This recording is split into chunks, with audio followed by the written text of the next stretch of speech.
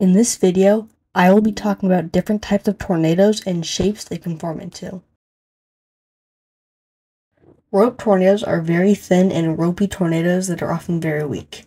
Most tornadoes begin and/or end in a rope form. Many tornadoes never even leave this stage. Tornadoes that are a rope for their entire lifespan usually do not last very long. If you see a rope tornado that looks small and weak, don't just pull out your phone and start recording, as any tornado can be very dangerous and cause severe damage. Cone tornadoes are probably what you picture when you think of tornadoes.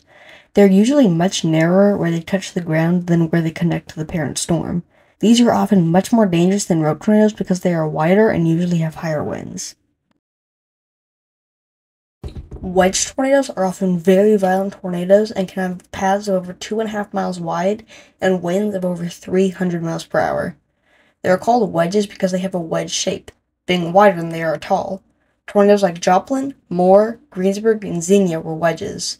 Wedges are fairly rare, only happening a dozen times during tornado season on average.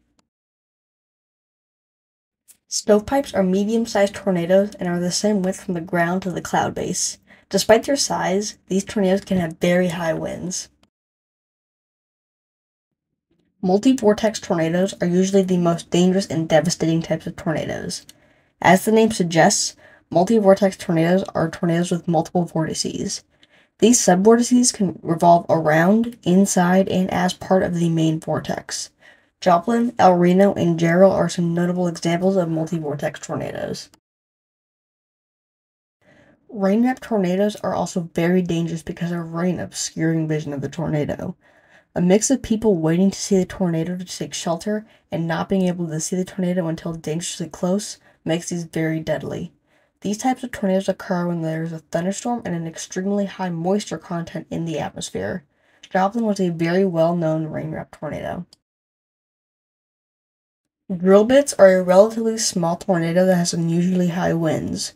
They usually happen when the parent storm moves through high wind areas, such as valleys, coastal plains, and mountains. Drill bits are a good reason why no matter the size, you should always take shelter in the case of a tornado. Satellite tornadoes are somewhat rare, and are usually associated with powerful and strong tornadoes. They are not considered subvortices, but rather as a separate tornado. The cause of satellite tornadoes is still unknown. These tornadoes are relatively weak most of the time, but can still sometimes be very strong, like on April 9, 2011, when an EF3 in Iowa spawned a satellite tornado that was rated an EF4. I hope you guys learned something from this video, and please consider subscribing so you can learn more about weather phenomena on my channel.